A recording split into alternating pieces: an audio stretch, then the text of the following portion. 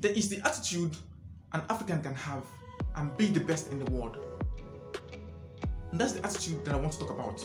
Attitude is how a person thinks.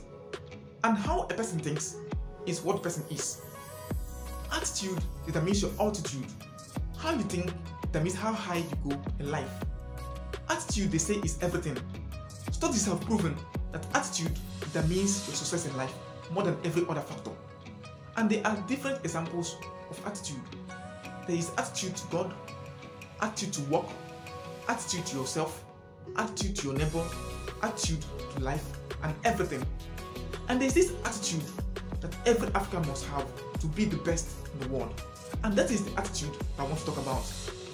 And that attitude is, I can be the best in the world as an African. I can be the greatest in the world as an African. I can be the most successful man in the world as an African.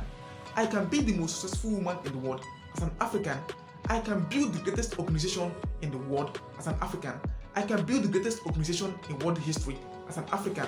I can head any organization in the world as an African.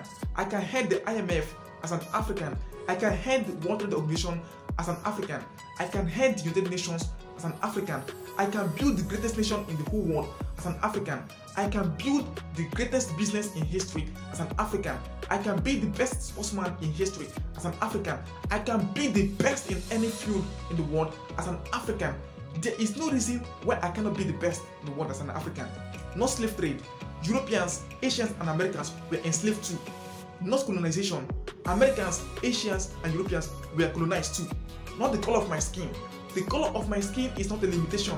The color of my skin is an identification that I am from the lineage of the greatest kings and people in the history of the world.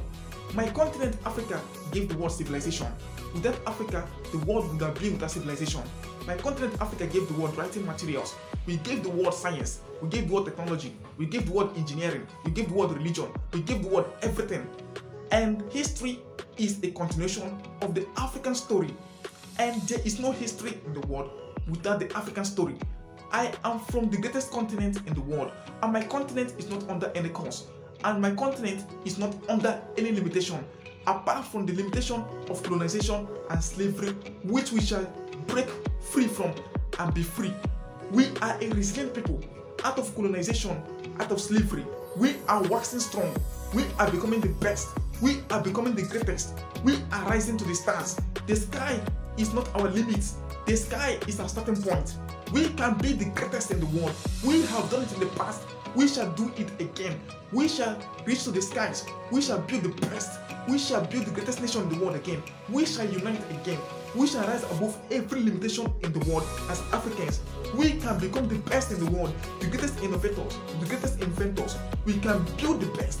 We can be the best again in the world.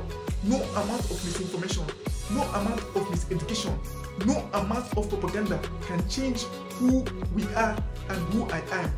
I am an African. I can be the best. We are Africans and we can be the best. We can have the best leadership in the world. We can have the best managers in the world. We are Africans and we can be the greatest in the world. And though for now we are the least in the world, I see we Africans rising again to become the greatest people in the world, and the African continent rising again to become the greatest continent in the history of the world and in all the world in the future. We are Africans and we can be the greatest, and we shall be the greatest in the world. This is the greatest attitude we must have and become the greatest people in the world. I am African. I will be the best in the world. I am an African. God bless Africa.